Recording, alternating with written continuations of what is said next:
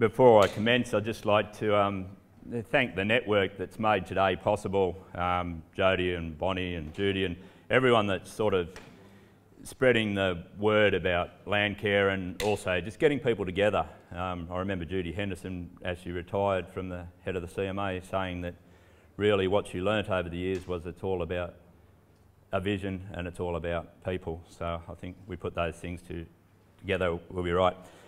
I better get cracking because I think I'm going to get the whip on me otherwise. So before I commence, I would also just like to acknowledge the support of my team at Fig Trees Organic Farms, my employers William and Erica Clinton, and my manager Henry manages the Grafton farm. I'd also like to make a special mention of the driving force behind my research for the previous 18 years. My three sons, Ben, James and Andrew, have willingly given up their time with their father for a lot of those years. Okay, seeing the world with new eyes. In 1988, the philosopher Thomas Berry explained, "It's all a question of story. We are in trouble now because we do not have a good story. We are in between stories. The old story, the account of how we fit into it, is no longer effective. Yet we have not learned the new story. This is my contribution to the formation of that new story, a story where people fully understand their connection with the rest of the world. This is also the story of Fig Trees Organic Farms and how we are trying to connect our farms into that new story. This is a story where we understand the need for a strong foundation. 15 years ago, while I was trying to understand how to address the problems of a degraded beef cattle operation, I came to the conclusion that unless we immediately start to unite and look after wider ecological processes in our regions and nation, then our efforts at an individual farm level will be negated by extreme events coming from challenges outside the areas in our care. At Fig Trees Organic Farms, we have come to understand that our services to the community go far beyond the production of healthy food. We respect the fact that we are both a contributor to and a recipient of healthy ecological services. In addition to managing our land with respect to these services, we also endeavour to communicate to the public the critical need for their respect of healthy land in order to support a healthy future. This is a story where we know what we want for the future. Decisions were driven on the basis of two questions. As a land manager and food supplier, what decisions and course of action did I need to follow to ensure a healthier, more sustainable farm operation? And as a father and member of the global community, what decisions could I make to contribute to a healthier, safer and more secure world? So I was coming at it from two angles: the personal angle, extended research and education, and also my role as a manager. I decided that what was needed was to adopt a far greater understanding of the role of ecosystem processes and communicate how we could help enhance these processes to deliver a more productive environment. And I guess that's what we've been learning a lot about the last 2 days. This is a story where we are not afraid to acknowledge potential threats. Through first-hand experience and education, I became very aware of the reality of serious challenges such as climate change and ongoing land and water degradation. Jenkin and Wilkinson in 2000 stated, "The nature of the global climate system means that an increase in global temperature will bring about changes in global precipitation rates, sea level, fire frequency, snow cover, as well as atmospheric and ocean circulations. Thanks to the mining industry and the pathetic cover-up of governments, we no longer have to worry about climate change being a problem of the future. Denying climate change has not prevented the reality of it occurring. In fact, if there is one positive coming out of the recent climate extremes in Australia, it should be that the true reality of this threat has been confirmed. All of our energy can now be focused on combating this threat and designing a more intelligent path forward." A leading climate scientist recently commented, "We either start taking immediate action or we should prepare for an unrecognisable planet." He thought waiting for 2020 to make the next round of UN talks was a bit too late. I agree. In addition to the extreme fires, heat waves, floods and storms, Australia has tragically once again lost billions of tonnes of precious soil and fresh water.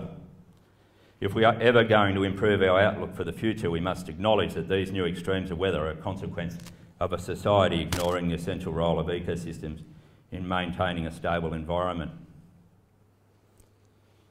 For far too long, governments of all persuasions have made land use policies which deliberately, and I mean deliberately, disregard the natural foundations of a healthy nation.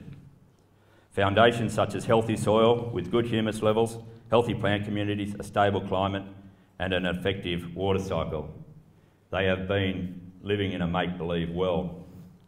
Should we really expect land dispossessed of healthy soil and vegetation with millions of hectares covered in housing, ripped apart for mining or blanket sprayed with toxins, or poorly grazed for decades to go on providing us with a regular water cycle and protection from droughts and floods? I think not. This is a story where we respect all life, including people. The consequences of unrelenting development and climate change are everywhere. We have already lost 50% of the coral on the Great Barrier Reef in the past 28 years and not expecting the remainder to survive intact for much longer than another few decades. What a monumental tragedy. The one species on the planet capable of understanding how to protect the Earth is consciously destroying it. And despite the undeniable connection, explained very well by Jerry, between food originating from healthy soil and optimum human health, governments are still failing to show any serious support for farming which restores organic and biologically healthy soil. It's time we put an end to the history of avoiding the truth. It's time we began to see with new eyes the true reality of the world we are responsible for. This is a story where we discover our true role in determining a healthy future. In this new story, it is time to reassess our role in providing health, in providing water, in caring for the climate, in protecting wildlife, in reducing the impacts of droughts and floods.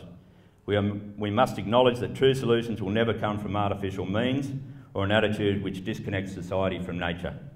Our true role for regenerating healthy ecosystems and a healthy society is in our role as coordinators of natural processes to enhance soils, biology and plants and allow these true experts of water cycling, disease prevention, carbon sequestration, habitat construction and flood protection to perform to their full potential.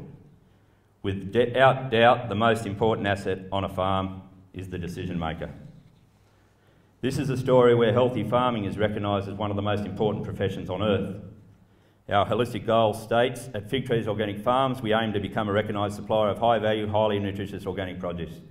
And by ensuring that all decisions are made wisely, increases in productivity will be matched by increases in ecosystem services to the community.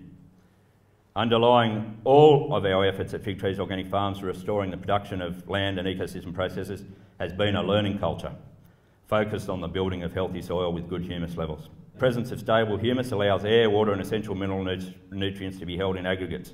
The spongier the soil, the more pores or open spaces are within it.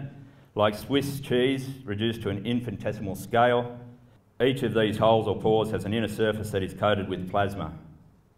The greater the porosity of the soil, the more capacity it has to accumulate air, water and nutrients, as Jerry was just explaining. Consequently, we can imagine that a loss of this porosity with all its inner surface represents a catastrophe to the soil. My own studies, as Judy and Jerry have pointed out, came to the figures on water storing. So basically increasing your soil water by 4% can increase the water stored in the soil by 640,000 litres of water. Planned grazing and the use of holistic decision making has been our major method of increasing the levels of humus. It's been the most cost effective. Pastures and quality beef on our farms, leading also to an increase in biodiversity, water storage and drought protection. We dispute the viewpoint that all livestock are major contributors to climate change. My figures work out a 1:30 ratio in favour of looking after the climate. This is some photos of the property at Billabong that I'm on now. The photo on the left, obviously when we got there in a drought, no fencing in place or water systems, and then a photo later on I've installed 3 permaculture swales across the landscape. This is an award we won in 2011 for natural resource management.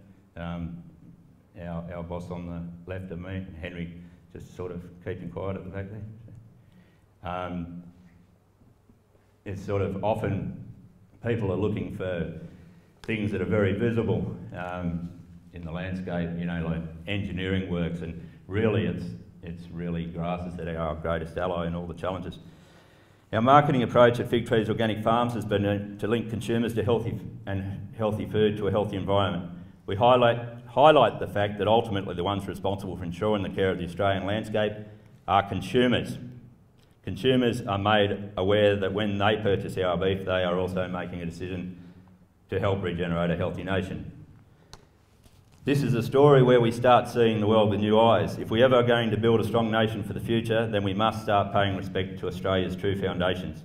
By seeing the world with new eyes, we should all recognise that within a healthy land with humus soil and supportive vegetation, we have the greatest water storage, recharge and supply system ever designed, capable of storing and recycling over 1 million litres of water throughout every hectare. An absolutely critical buffer for reducing the impacts of droughts and floods.